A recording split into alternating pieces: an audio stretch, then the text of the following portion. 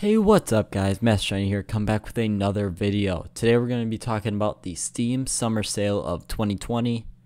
The Steam Summer Sale is coming up pretty quick and it's going to be here in roughly a half a week to a week. The expected date's around June 25th, but in my eyes there's three kind of things what you're going to be trying to go for during the Steam Summer Sale.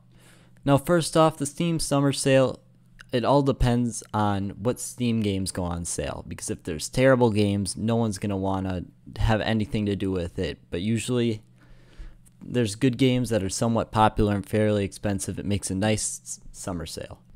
But I expect this one to be doing pretty well based on the world current events. I think Steam's going to really try and capitalize off of this. Maybe put some nice games in there like a Red Dead Redemption or a game similar to that. And the reason most skins fall in price is because the people quick sell their skins in order to get the games that are on sale.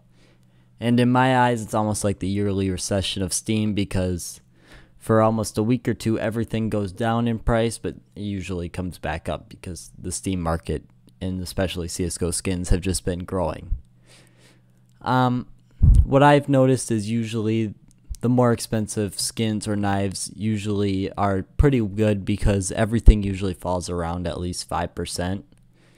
But the first thing I have is longer term investments. And now these are skins, and when I say skins, I mean stickers, anything that's from CSGO I refer to as a skin.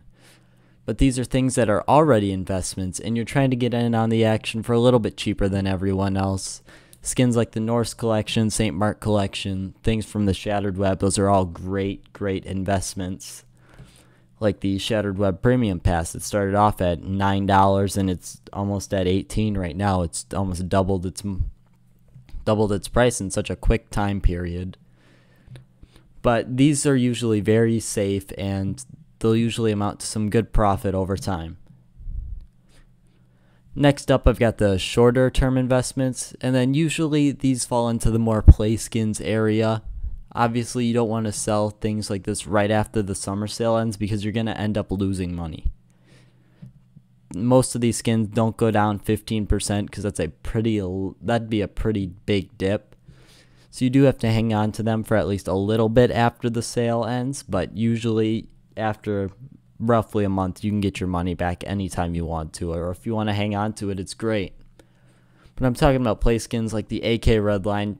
Last year it declined 9.4%, which is very nice because then you only have to make 5% to get your money back.